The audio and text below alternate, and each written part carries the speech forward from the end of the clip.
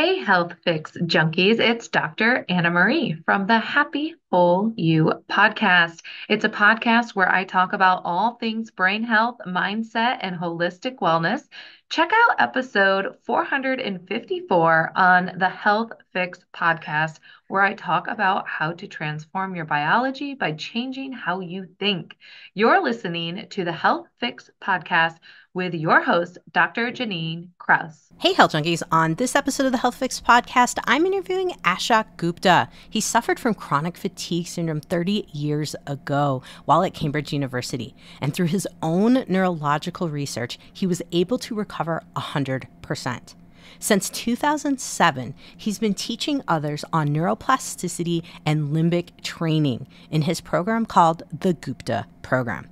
Today, we're going to be talking about his theory when it comes to chronic fatigue, fibromyalgia, mold toxicity, multiple chemical sensitivities, and more. Here's the thing. His theory is exactly what I've suspected over the years. So when I saw his information, I was like, okay, yes, you have to be on the podcast. So many of the hard to treat chronic illnesses are triggered by a long period of stress. Then something infecting or agitating the immune system starts to create a cycle where the immune system keeps fighting, telling the nervous system there's still danger. And now, eventually, any exposure to a bug, allergen, toxin, and boom, the cycle of illness repeats or flares up. If this sounds like you, or you know someone dealing with this type of situation, please share this podcast with them because this information is so important. It can save you time, money, grief from multiple protocols that don't work. I can tell you that in my own personal experience.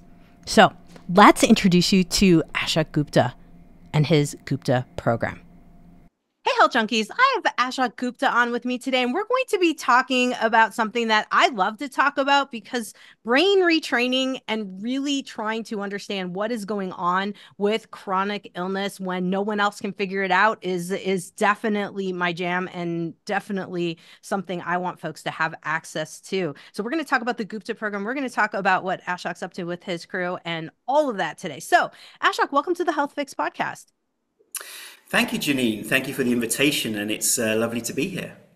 Well, I've been excited about this podcast because I'm always on the hunt for helping folks to overcome conditions when it seems that nothing else is working, we can't find answers. And in looking through your process, I thought, gosh, a lot of this makes sense, and a lot of it really kind of hits home for me in terms of how I see a lot of chronic illness presenting in folks. So before we go there, though, you have your own story of being chronically fatigued, just not doing so well 25 years ago or so. So I would love to hear kind of how it presented for you and what you did to kind of get to the point to create the Gupta program. And then we'll talk all about what it's all about. Thank you, Jannine. Yes. So like many of us who've come into this field, it's often been as a result of our own challenges, our own health challenges that we've faced.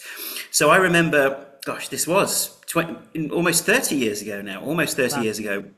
I was studying as an undergrad at Cambridge in the mid-90s, and I got some kind of bug, some kind of stomach bug, felt flu-y, and the stomach bug kind of went away.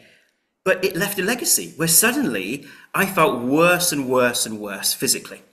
So it was where the worst moments where I had to crawl to the bathroom. I couldn't read words on a page. I was exhausted all the time. I slept 12 hours a night, but just felt exhausted. And I thought there must be something seriously wrong here. So I'd go from doctor to doctor, and they would say, look, we don't know what causes this. We don't know what to call it. We don't know what we really have. We don't have any treatments for it. And you might have it for the rest of your life. Goodbye. There's nothing we can do. And you can imagine for a young man, that was like almost like a death sentence. Say, right, there's nothing we can do about this illness. And I met so many other hundreds of people who were suffering from this. And in my worst moments, I just made this contract with the universe. I said, if I can just get myself well, I will dedicate the rest of my life to helping others with this condition, because there is untold suffering out there of millions, if not tens of millions of people who have these unknown diseases. And their quality of life, they say, is at the equivalent to the latter stages of cancer in terms of how it affects them. And yet no one seems to be really focusing the research. And so I then read brain neurology, physiology, and I came across some really interesting work by someone called Professor Joseph Ledoux, who was one of the foremost neuroscientists in the mid-90s. And I formulated a hypothesis as to what might be causing this in my brain. And I essentially retrained my brain in a very ad hoc way, because in the mid-90s, I mean, these diseases weren't recognized at all often. And I managed to get myself 100% well. And then I published a medical hypothesis, which was published online in 99 and then in a journal in 2002. And then went on to set up a clinic to treat others. And then obviously we have the app and all the medical studies that we've done. So it's been a real journey over the last 25 years. And like many of us on this journey, at the time it felt absolutely awful. But I realized for me, it was a blessing because it completely changed who I was, who I choose to become, and the work that I'm now able to do. So yeah, it's been a real journey. Oh my goodness.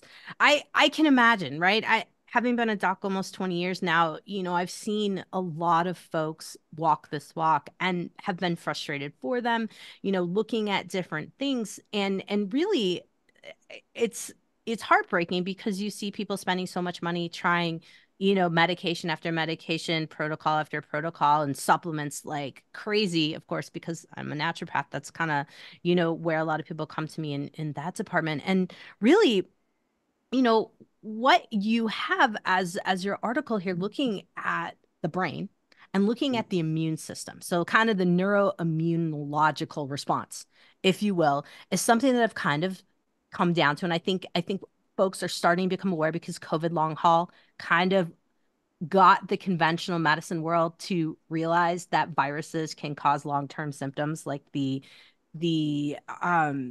oh my gosh, brain is going, of course, right now. The things like the long haul of even mono and things of that nature as a whole.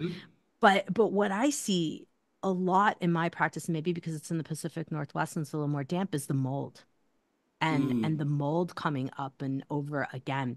And any little exposure pops off more. And that was the one thing that really your video caught me. It was like, yeah, we have this initial exposure, kind of like your gut, and then things pop off from there.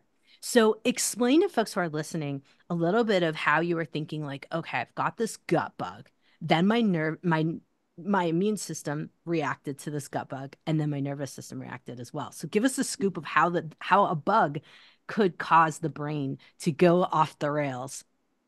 Yeah, it's a fascination, isn't it? Like this is the curiosity. There's a geek side of me that says, well, I want to understand this. What on earth is going on? And it is a mystery where we've got different jigsaw pieces, but we don't know how they fit together. And in the mid-90s, I just had to take that leap of faith to say, okay, let's arrange the jigsaw pieces like this. And this could be a way, this could be a picture that we could build up. And I know exactly what you're saying because I meet naturopaths, nutritionists, every day, in fact, who are recommending our program in conjunction with the work they're doing. And they say to me, it's so frustrating because we do some great work with clients and we get them a certain stage. But as soon as they have a stress in their lives or an infection or something, wham, all the symptoms come back and we continue with the same protocols, but it doesn't seem to change. So then we have to introduce a new protocol. And don't get me wrong, sometimes people do go on to heal and they have their lives back and that's great, but sometimes they don't. And it's such a mystery to understand what's going on. So if I can paint a picture of this whole hypothesis as to what I believe causes these conditions. So the starting point for all of this is, for me, it has to make logical sense scientifically as to why these diseases come. So we ask the first question of all, the ultimate question, in fact, why are we here? Now, I'd love to have a philosophical discussion with you, Jannine, about this, but let's focus on the science for the moment. So we're here because over millions of years of evolution, this nervous system, this immune system has evolved over millions of years, tens of millions of years, in fact. So from, plant life, single cell organisms, invertebrates, vertebrates, reptiles, mammals, human beings, we have evolved along that charter, and many people don't realize that we actually contain the DNA of all those previous animals. So our DNA contains 40% of the same DNA as a banana. which I find really fascinating. So we really literally are at one with nature because we've come along that evolutionary trail to get to where we are. And so therefore, the number one priority of the brain and our nervous system and our immune system is to survive, adapt to our environment to ensure survival, procreate, and pass on our genes to the next generation. So that's our first jigsaw piece in this puzzle, that the brain doesn't care whether you're well, whether you're reacting to mold or anything like that. What it cares about is, are you surviving? That's the number one priority. So that gives us a little clue to these different conditions. And then what happens is, let's take the example of COVID, because we all know somebody who's got long COVID, who's still suffering the after effects of that, right? So imagine COVID comes along and our nervous system and our immune system are on standby mode. And then suddenly in comes what we call in medical terms an insult. So we get this virus coming in. And normally our immune system and nervous system is activated. The nervous system being the electrical system of our brain and our nervous system through our body. It's almost like the information system that tells the body what to do. And then we have our immune system, which is obviously, as we know, the part that protects our body from these invaders. And imagine that normally we fight it off. We fight off the virus and our body comes back to standby. But imagine, for whatever reason, the brain decides that after we fought off the COVID infection, it errs on the side of caution to say, I'm not sure if we fought off that virus completely. Maybe it's still around. And this is equivalent to how war veterans become traumatized in a state of war. Yeah, even though they come back to civilian life, they still react as if the war is on, to the slightest trigger. Yeah. And a way to kind of describe this is, I don't know if you're a Game of Thrones fan by any chance, Jannine. Or if I'm not, but I've heard enough about it, so I can follow. Enough about it. So let's take the example of a fairy tale. So let's imagine, Jannine, that you are Queen Jannine. Well, that has a rhythmic ring to it. Queen Jannine of your kingdom. And imagine that your kingdom is essentially your body. And you are the prefrontal cortex. So you're the rational, conscious mind that is the master of this body, this kingdom. And your army is your nervous system, and your navy is your immune system that defends this kingdom and this castle against invaders, rival armies. Now, normally, an army comes over the hill, army and navy fight it off, your immune system and nervous system, your system comes back to balance. But imagine you've had a drought in the kingdom. So now the kingdom is weaker, the army and navy are weaker than they normally are. And Jannine, I don't know if you notice this in your practice, but we certainly noticed that people who are more prone to getting these conditions, like ME, CFS, fibromyalgia, mold, they tend to have some increased stresses in the 1 year to 6 months in the run-up to getting the conditioning event. Yeah. So in this case, that's the idea of the drought in the kingdom. It's a little weaker than normal. So now the virus comes over the hill, and the army and navy are galvanized, they fight it off. But they take longer to fight it off because they're in a weakened state. And we know from the field of psychoneuroimmunology that our immune system is weaker when we're more stressed. And people think, Ashok, are you saying it's emotional stress? And I say, no, it's not just emotional stress. It can be physical stress. It can be biological stress if you've had a whole run of infections or had an operation or something. Any kind of physical, emotional stress that comes into your body, mental stress, can impact on its ability to handle another virus. And so now what happens, the generals come to their weekly meeting with Queen Jannine and they say, Queen Jannine, we're not sure if the rival army is fully defeated. They might be hiding in the forests. So we need all the resources now of the kingdom. So we need the metal, the wheat, the corn, the water supply. Forget the population in the kingdom. We need that, because if we don't survive defending this kingdom, the whole kingdom will fall and everyone will die. So you think, as the queen, that makes logical sense. Okay, you get the resources. So now the army and navy keep fighting off their weapons of war, keep firing it off to the invaders who might be hiding in the jungle. But what happens is some of those arrows fall back into the kingdom accidentally. That's where we get the inflammatory effects in the body, the inflammation of the body. We get the weakening of the gut. We get the autoimmune effects. Yep. So some of those arrows falling back in, that's the triggering of the immune system. And not only that, then the spies in the kingdom, who normally the Secret Service look after and get rid of the spies, they start proliferating. So now you've got opportunistic viruses, opportunistic infections that start proliferating in the kingdom, sensitivities, etc., etc. And this system, the weaker and weaker the kingdom gets, the Army and Navy generals keep coming to you each week and saying, we need more resources, we need more resources, we need to defend the kingdom. And the way this works in neuroimmune conditions like long COVID, fibromyalgia, ME, chronic fatigue syndrome, is that the weaker and weaker that the kingdom becomes and the more arrows fall into the kingdom, the more the Army and Navy keep firing off their weapons of war at the slightest provocation. And the symptoms themselves, the physical symptoms in the body, become the trigger to the brain that we might still be in danger, triggering the immune system and nervous system, causing the symptoms in the body, which loop back to a hypersensitive brain. Around and around we go. And that's when we go from an acute phase of condition to a chronic disease state. Yeah, because logically, there must be a feedback loop which is keeping someone in a state of illness. And in the case of, let's say, pain syndromes, similar thing. The pain networks of the system become hypersensitized. So even though there's no external thing causing the pain anymore, our pain networks get sensitized, our anxiety networks get sensitized, and now those pain signals keep coming into the brain, even though there's no obvious logical reason for the pain. But that then means that we send more inflammation to that part of the body with the pain, which causes the pain, and so on and so on. And finally, the mold that you talked about. This is very interesting. So we treat not only mold illness, but chemical sensitivities, electrical sensitivities, and many other food sensitivities and allergies. And what we notice is that in this scenario, the army were absolutely right to defend the kingdom. So when there was a mold exposure at some point in someone's life, when they were really stressed, the army and navy reacted to that mold exposure. And that may have been a semi-threatening level of exposure. But once the system is conditioned, that means it's learnt to react, then compared to, let's say the first time was 100% exposure, now 5% exposure is enough to trigger the defensive response. And therefore, someone might go into a house that they never reacted to before, but suddenly now they're reacting to the mold, even though their other family members are not reacting, because their brain has learned to hyper-defend them. Yeah? And then you can see the whole system, it gets into a state of chronic illness. And you can certainly have nutrients, you can have supplements, you can have changes in diet, and they can impact, and suddenly they may persuade the system that we're safe, and the Army and Navy may go back to normal. But another provocation comes along, guess what? They over-respond and react. And brain retraining is that next meeting that you have with your Army generals.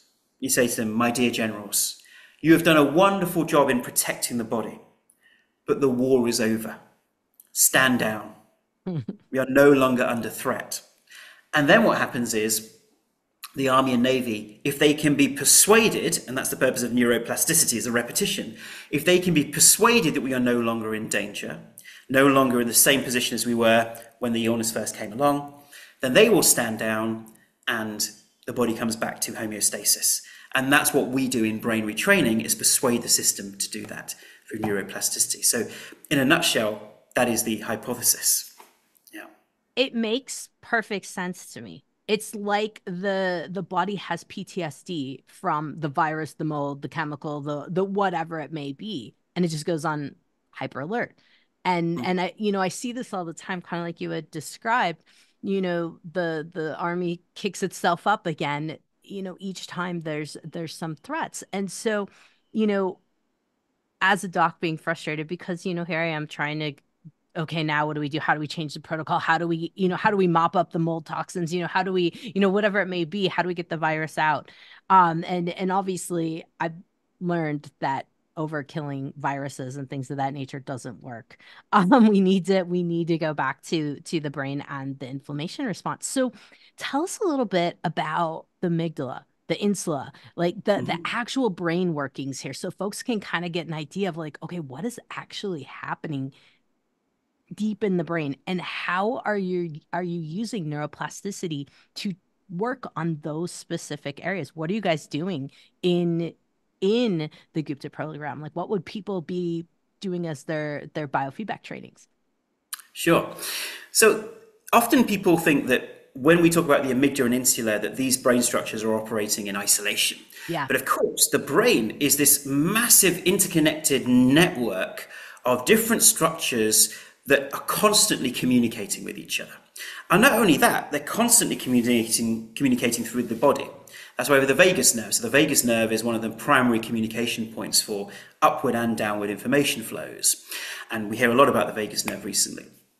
And so the brain structures that are involved include the amygdala, the insula, but also the prefrontal cortex. We talked about the rational mind, you, your subjective experience of being you is kind of stored up here. And then we talk about the anterior cingulate. So many different brain structures are involved. The amygdala and insula, if we talk about those two for a moment, the amygdala, there's two round almond-shaped structures that sit behind the eyes. And their role is to take in incoming data, incoming sensory data, and judge it as to whether it's threat-worthy or emotion-worthy. And remember, our emotions are essentially reactions to our environment to help us keep safe. So even anger or fear or guilt, they're all emotions to keep us safe. And so the brain is constantly monitoring that, and the emotions are often processed within the amygdala in our unconscious. That's these unconscious fear receptors. And those brain structures, that's where we believe that some of the nervous system conditioning is stored. And that's been shown in some animal studies. And that's where we believe the nervous system starts learning to over-respond. And when we talk about PTSD, anxiety conditions, they're often located, or have been certainly shown to be primarily located in the amygdala. Secondly, the insular part of the brain. Now, this is a different structure. It sits between the limbic system and the cortex. And there have been other programs out there and other processes that have started calling this limbic retraining, whereas actually that's inaccurate, because the insula doesn't sit in the limbic part of the brain. It actually sits, it's actually the part of the cortex. And that part of the brain is designed to take in all incoming data from our body, whether it's immune data, nervous system data, physiological data, heart rate, process it, decide whether we're under threat, and create the appropriate immune and nervous system response. And this you're going to find really fascinating, Judy. So some research that was conducted many years ago, because we always hypothesized it was the insula. Some research showed that actually when they gave rats sweet water combined with an immunosuppressant, those rats' immune systems got suppressed, which is what we would expect. They repeated that process 5 times. And what they found was they could give those rats sweet water without the immunosuppressant. And guess what happened? The rat's immune system was suppressed. So that's what we call neurological learning in the brain. That's neuroplasticity, where the brain is making a connection saying, well, when we have this immunosuppressant combined with sweet water, maybe it's the sweet water that's giving us the instruction to ratchet down the immune system. And when they dissect the brains, they find that it's stored primarily in the insular part of the brain and supported by the amygdala. And this was something we hypothesized 15 years ago, and it's now modern research is showing that this is true. And some recent research by Dr. Asya Rolls in Israel, and this is absolutely fascinating. They took rats and they created inflammatory bowel disease in these rats by giving them an agitator in their gut. That inflamed the bowel, and they measured the electrical signature in the brain, specifically in the insula. Then they brought these rats back to baseline, and they triggered that same electrical signature in the brain, just in the insular part of the brain. And guess what? They were able to create inflammatory bowel disease in exactly the same way, just by triggering that one part of the brain. Wow. And it's the first time in modern science that we've learned that peripheral immune responses, so things that happen in our bodies, that information flows back to our brain and gets stored centrally in our insula, ready for the next response, which then makes sense that if we've responded to a virus, a bacteria, mold, electrical circuits, our system learns that response in the insula, ready for the next time that it occurs. Because the brain's efficient. It wants to help us survive. So it thinks, well, if that was a threat the first time and we only just overcame that threat, then we must respond 5-fold, 10-fold every time that threat, even a small amount of that threat comes forward. And that's when we get neurological conditioning. The brain is now conditioned to over-respond to even small levels of that threat. And we believe this explanation also works for allergies and food sensitivities. That at one point in time, let's say, I'm trying to think of a good example, we get food poisoning from something. right? And it's from a specific type of food. So the brain learns, look, this food makes me ill. It's dangerous.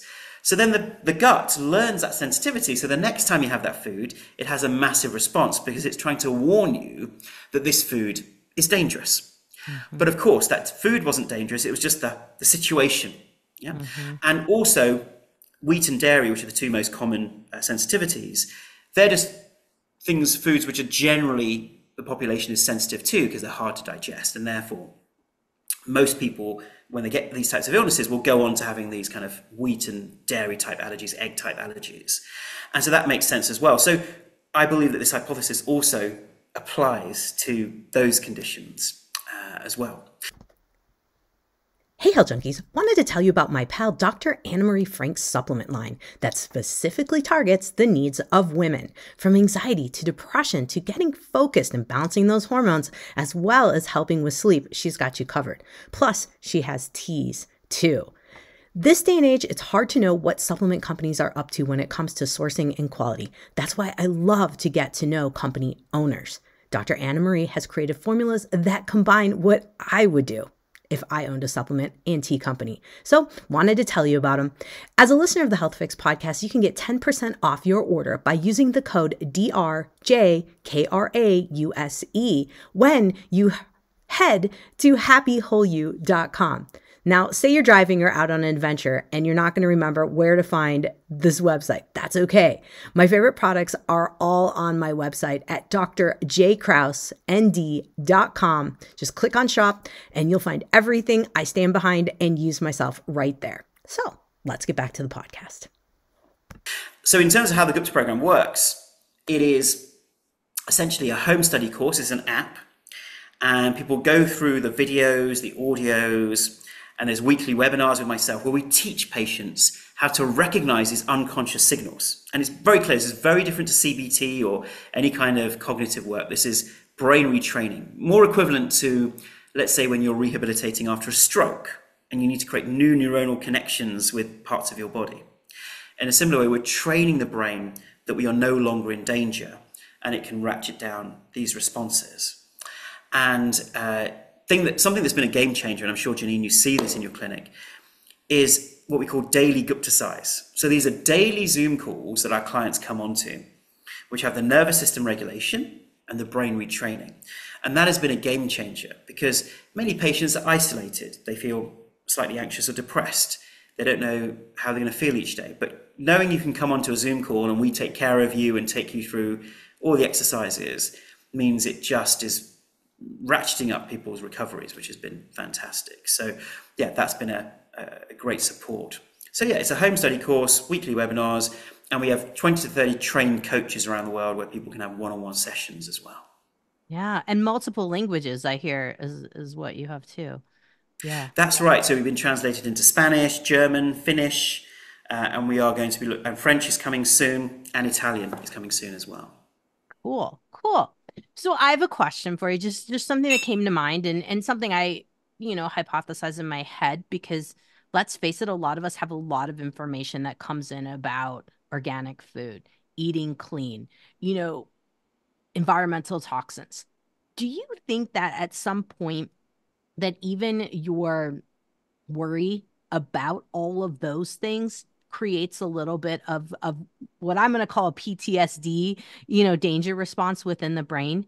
Do you think that, have you seen that connection? Because I know when a lot of people start to want to improve their health, they start to get really worried about, oh my gosh, I didn't eat something organic. Or what about, my environmental exposures, my EMF exposures? Do you feel like that has an impact and can also create issues? It's such an interesting question and a very complex answer to a simple question, which is that imagine the brain, the body, our whole system is like a bucket, and it can handle a certain amount of stress. And that stress is physical, mental, emotional, and dare I say it, spiritual, in terms of the amount of stress we can handle. So if we are eating lots of inorganic food with lots of toxins in it, that's a certain amount of stress that comes in the bucket, but our system can just about handle it. But then if we're pouring a lot of emotional stress in there, a lot of worry in there, a lot of infections that we're suddenly exposed to, Whatever it is, the more and more we put in there, eventually the water starts hitting the limit at the top of the bucket and starts flowing over.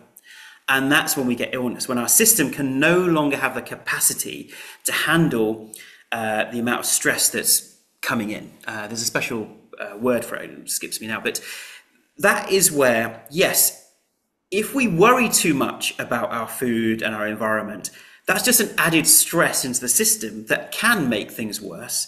Having said that, it doesn't mean that those things aren't true either. So it's a both and answer to that. So yes, we should look at eating as clean a diet as possible and taking the right supplements.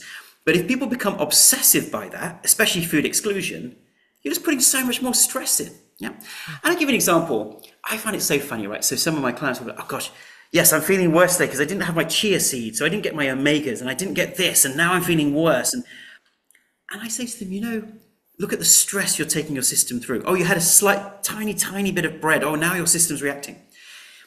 All the stress and anxiety is triggering your nervous system to make it more likely that your gut is going to go into dysbiosis and can't handle all of these different foods.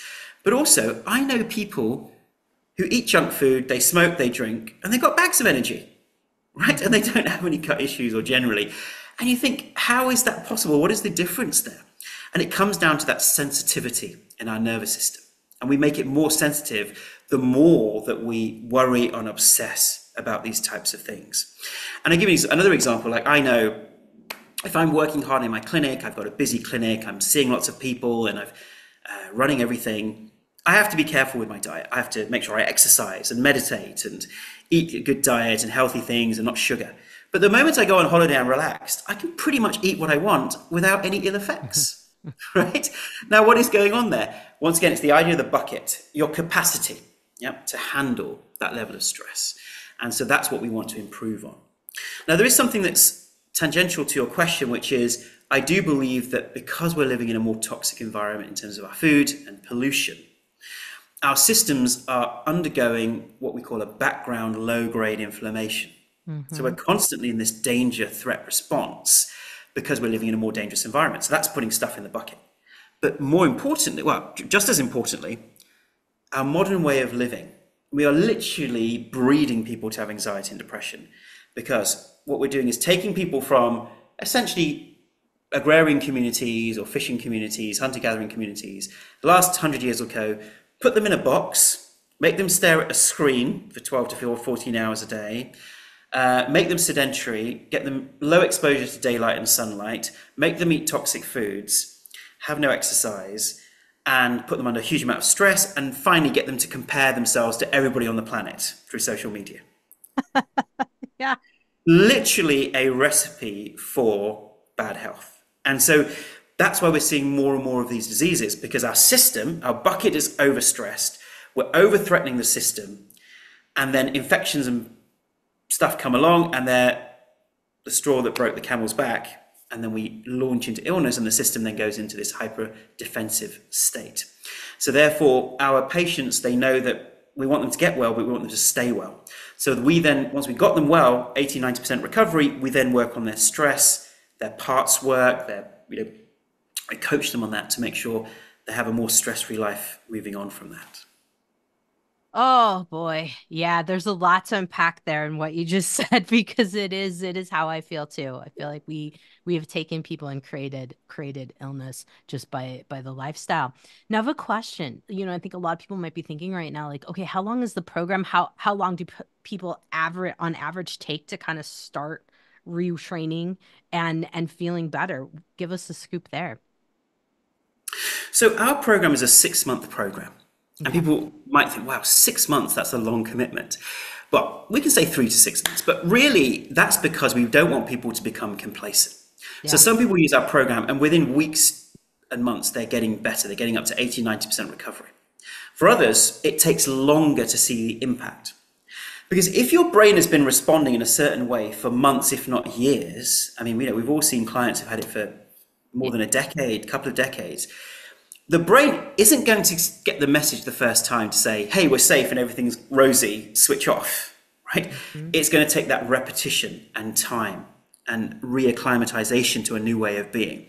So our patients, and that's actually where the word patient comes from. Yeah, because in the olden days, there weren't any treatment. So it was just about being patient. And so therefore, with this program as well, we encourage people to commit to 100%, but let go of the outcome. Because once again, like our bucket, if we keep saying, right, is it working yet? Is it working yet? Like if you have a scar on your hand, you cut yourself and you have a scar. If every day you keep picking at the scar going, are you healed yet? Are you healed yet? We make things worse. So instead, it is about going into our program, using it every day, and then just trusting in the process. That is the number one thing. And of course, we're used to a consumer society where it's, well, I take a pill and I should be feeling better now. Yep, that is the way we think. And not only that, we think about health in that way as well. But a commitment to do something every day seems like a chore, but really it's an investment in our health, because not only do we recover our physical health, but we feel emotionally better when we do these types of exercises.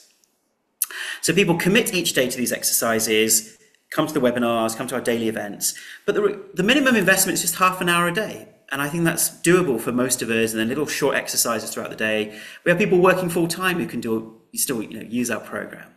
And through that commitment, then over a number of months, people feel the improvements. But people know once they get the improvement, they want to continue with our program, because they know if they stop using it for a week, guess what? Some symptoms come back sometimes, because the brain is still sensitive. Like once you've trained the brain, it feels safe, but it can still have that sensitivity. So if a stress comes along, a virus comes along, it may think it's under threat again and go back into its old responses. So in some ways, living the Gupta lifestyle is something that we do for the rest of our lives to keep ourselves on top of how our body is responding. And this relates, and Jannine, I'm sure you see this in your clinic, this relates to what we call adverse childhood experiences. So many people who get these types of conditions, there's a predetermination, not predetermination, but a predisposing factor, which is childhood trauma, childhood bullying or abuse. That can be a risk factor. So our amygdalas have a factory setting, and that is set by how our mother felt when we were in the womb, so how stressed she was, then the birth experience itself, and then the first 5 years of life, first 5 to 10 years. They impact on the factory setting of our amygdala. Then what happens during later life, that determines our levels of sensitivity to the world around us. Not only our emotional sensitivity, but actually our physiological sensitivity, which is why people who've had a background of trauma, they're more prone to then getting these neurological events in the brain, which cause them to over-respond to viruses, bacteria, mold. And that, in a nutshell, is the simple reason why people are 3 to 4 times more likely to have these conditions. Makes sense. It makes sense. So I think a lot of people might be thinking now, like, Ashok, okay, so obviously living the Gupta program life, living the life, what do you do now to keep things at bay? What are you up to kind of, what's your maintenance, I guess, protocol for yourself? I'm just curious, and I'm sure other folks might be too. Of course, yeah. And this isn't the maintenance protocol for my clients, because we know that people, when they've got a stressed out nervous system, they wouldn't be able to do this to this level. So this isn't what I would recommend people doing. But now that I'm completely healed, I wake up in the morning, have a big glass of water, often with alkaline water. So I'll put lemon overnight or cucumber overnight. Then I will do some cardio. So I'll do 20 to 30 minutes of cardio exercise outdoors. So I'm getting the bright light and I'm doing strength training and cardio. Then I'll have a shower, and straight after that I will do yoga. Then I will do breathing techniques. I do the breathing techniques from an organization called the Art of Living Foundation. I don't know if you heard of that, but the Art of Living Foundation, their breathing is the topmost breathing I've come across, and I would really recommend that. Then I do 20 to 30 minutes of meditation. So that whole process is about an hour and a half in the morning. But I know once I've done that in the morning, my capacity increases. My bucket gets bigger, and I can feel pressure during the day. I can have lots of meetings, but I'll be absolutely fine because my system and my nervous system has been refined to be calm and centered and relaxed. My capacity has increased. Yeah. And then I'll meditate again in the evening before dinner. And then before sleep, I'll go for a walk to allow my digestion to be better. I'll go for a walk after dinner. And then before sleep, might do some relaxation as well. So that's my kind of daily process. I love to ask people that because it's fun to just hear. And honestly, most of the most chill people I know have this, a very similar kind of routine. And so I think, for a lot of folks, we're kind of also all searching out like, okay, where can we get ourselves back to calm and safety? And obviously that's what you're doing with your program, which is really cool. And I'm just curious because you've got the 6 months of seeing folks. Are there any cases that stand out for you that you're like, whoa, that was really cool? Could you share one with us just to kind of give folks, like bring it all full circle so folks could hear kind of a cool case, just inspire them? Yeah. Oh, there's so many, but the one that inspires me the most was there was a guy in New Zealand, and that's the great thing about having an app is we can reach everyone in the world. He was in his early 80s, 82, and this is a number of years ago. And imagine when you're 82 years old, I mean, you don't know what's causing what, right? And then when you're at that age, and he had had fibromyalgia, mold, pain, you name it, he'd had it for 30 years and had a low quality of life, was very depressed. And he used our program, and over the space of 6 months, he got gradually better. He got up to 85% healed.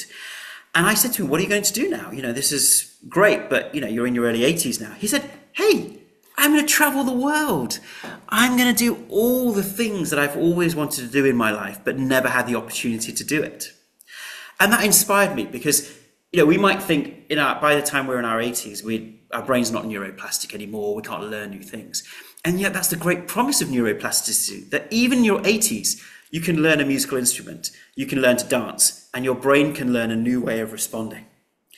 And that, I think, if he can do it, then anybody on the planet can retrain their brain. They can rewire their brain and get their health back. And that's what is really, inspires me each day. What gets me up every morning is seeing the amazing stories and transformations that people go through.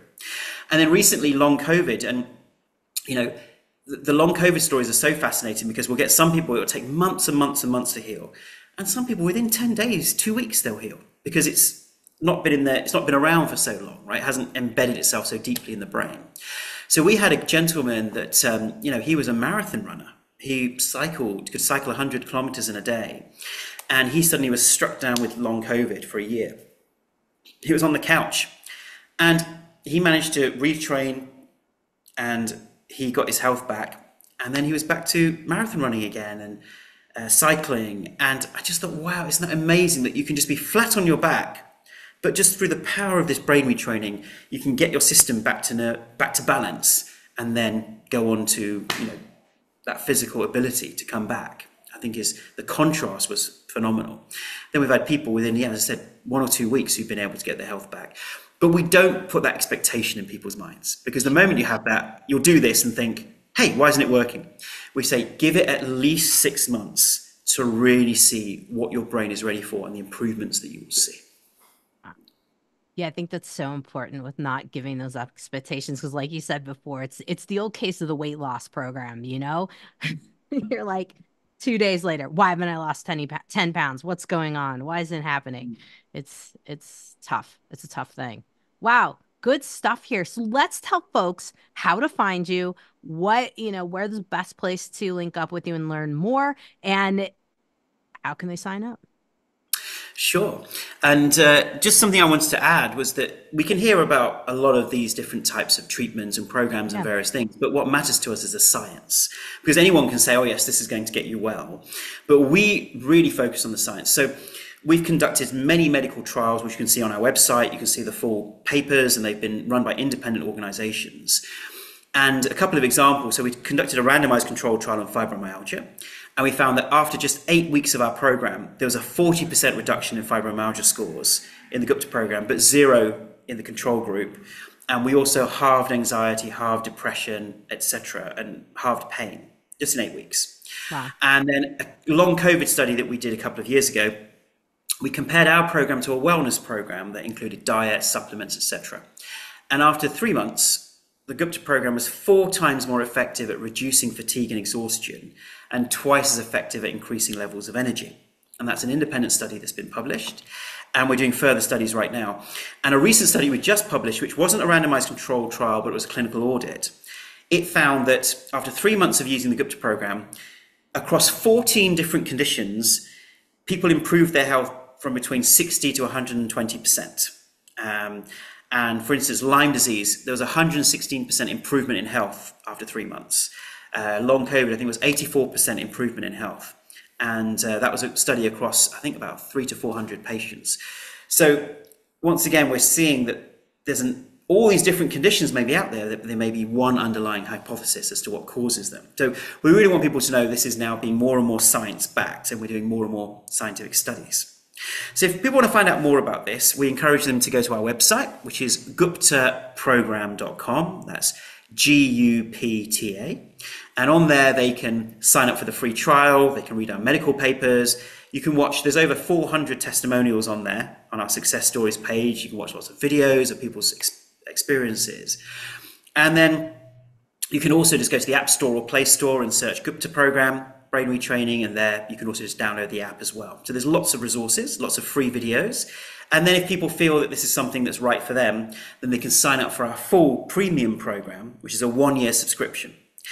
And until we get large-scale phase 3 trials, we offer a 1-year money-back guarantee on our treatment, which is unheard of. So you can use our treatment. If it doesn't work for you, you can return it. There's a small payment for postage and packing, but you can return it, get your money back, and use that money somewhere else. So people have got nothing to lose by giving this type of approach, a go. And we now are just, especially with the daily Gupta size. I mean, imagine people get that yearly subscription, and every day, Monday to Friday, they're having these daily Zoom sessions, which is unheard of. And we would caution people that there's a lot of programs now where people have either used our program or they've created something, but it doesn't have the science that's backing it up, and they're pushing it as a brain retraining program, etc. But often we find that a lot of those programs have lost the essence of the compassion behind it, or they become like a boot camp approach. And we were the original program to come up with this and keep looking to improve. And so not all programs are the same. It really is important to research the right one for you. That's wise advice, because I have heard from, I've had a couple other folks on the podcast too, and we've talked about different brain retraining. Yours hits on what I've always suspected as the overactive nervous system combined with the neuroimmune response. And so it makes sense to me. It's much like what I hypothesized for years, and it makes sense. So I'm excited for you guys to get some more of the research. The phase 3 trials, yes, the larger scale trials. Yeah, well, it all comes down to funding. And as you know, the way our systems are set up, if you have a pill and you're part of a pharmaceutical company, you can afford to fund this type of thing. And yet in the last 30 years, no pharmaceutical company has come up with any consistent treatment for chronic fatigue or chronic fatigue syndrome. And therefore, more money needs to be channeled into this approach. So we have a 501c3 compliant fund in the US where people can donate money, and that money goes purely to non-profit research. And we need to raise about $500,000, actually up to $1 million, to really fund all of these different trials, because as you know, medical research is extremely expensive. Yeah. So once we have that funding in place, then we can do those larger scale phase 2 and phase 3 trials. So yes, if anyone can support us in that, who knows who can fund this, then please do let us know, because that is our overarching need right now to get this done. But I would hope in the next few years, I mean, my dream is in 5 to 10 years time, you go to see your doctor for one of these types of conditions, and the first thing they prescribe you is brain retraining. Imagine that. We could catch all of these conditions super early. And don't get me wrong, we're not dogmatic, so we do believe it's useful to combine that with approaches like yourself, where we look at the nutrients, we look at so many other aspects of the lifestyle, etc. So it would be a combined approach. And if we can get that prescribed up front, then that would just be amazing, and we'd relieve so much suffering around the world. Absolutely agree. It's definitely the way for what we would call a true holistic type of approach, for sure. Wow, Asha, good stuff. This is definitely fascinating. I want to make sure that folks really can see your theory. So I'm going to figure out how to get that onto the podcast so that they can see it all right in front of them, how everything links together, because that was one of the things that I was fascinated by when I was looking at your website. So great stuff here. Keep up the good work. I appreciate it. Thank you so much. Hey, Health Junkies. Thank you so much for listening to another episode of the Health Fix podcast. To help support my mission to bring you tips, tricks, and tools to help you optimize your health, I'd be grateful if you'd like, subscribe, and write me a review for the podcast. And if you hear a product you're interested in on the podcast, you can now go over to my website to learn more. That's doctor spelled out, JKRAUSEND.com. Just click on shop and you'll find all the information on my favorite products that I stand behind and use myself. All affiliate income earned with your purchases goes directly to help support the production of the podcast so I can keep bringing you quality health information. I appreciate your support and am honored to have you listening to my podcast as a fellow health junkie. Thanks again.